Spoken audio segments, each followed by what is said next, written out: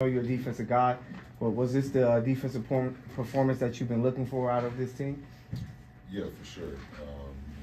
Especially off of a back-to-back. I know both teams played a back-to-back tonight, but holding on to 41% shooting, 25 from 3 was great, and limiting him to 7 offensive rebounds. So yeah, it was a good night for the defensive end. Kawhi, what do you think you guys have unlocked in this team these last 5 games? Just chemistry, playing together, getting clarity, knowing what to expect coming into games, and yeah, I think that's what the biggest thing is. Kawhi, Paul had said last time you guys were in Sacramento that one of the challenges for all the stars was to find a new you among each other and figure out how to thrive at that. What would you say would have been the new you that maybe you had to maybe adapt to once James got here? Just pretty much just knowing that we have another guy on the court that could make plays for us. Just trying to find a way to, be yourself, but as well as, just knowing that it's not going to be the same thing as before. But yeah, I mean, that's it. And just, all of us just combining into the defensive end and, just wanting to get things going on that end first and then letting whatever the offense take care of itself since we got so many scores. And, set the guys off the bench, like Norman that can score the ball well.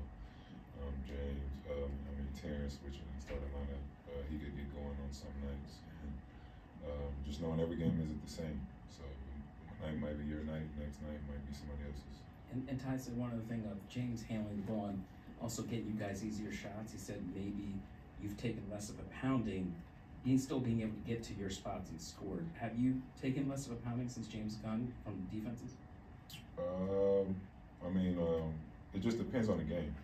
Like I said, it might be a night where, he's getting a lot of pick and rolls and, I'm waiting to see if I'm gonna get an open shot or not. So on those nights, yeah.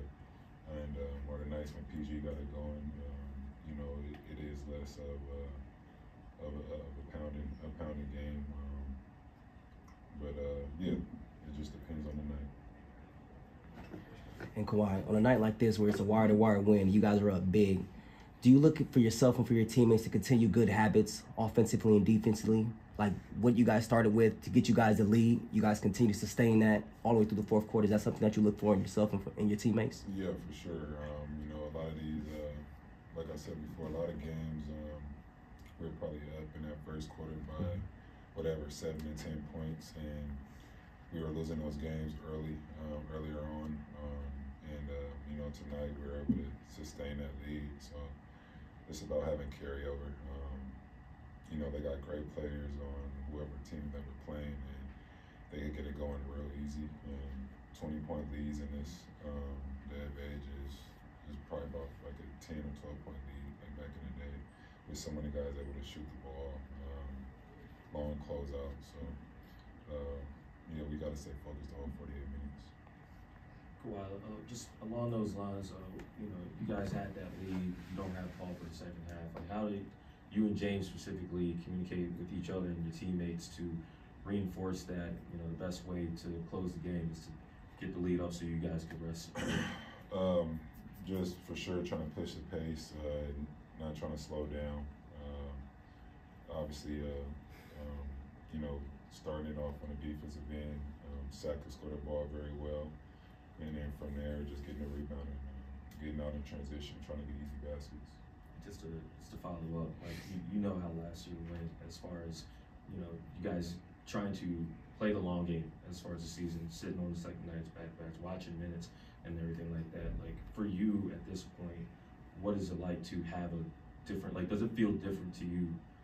And how does it feel different to have a different mindset going into games like this? I talked about this before. Coming off of the ACL was definitely, we were definitely monitoring my minutes and my workload to make sure that I stayed healthy. So just being healthy has been good. Last question. Kawhi, when you see PG diving on the floor, what type of message does that send to you and the rest of the team?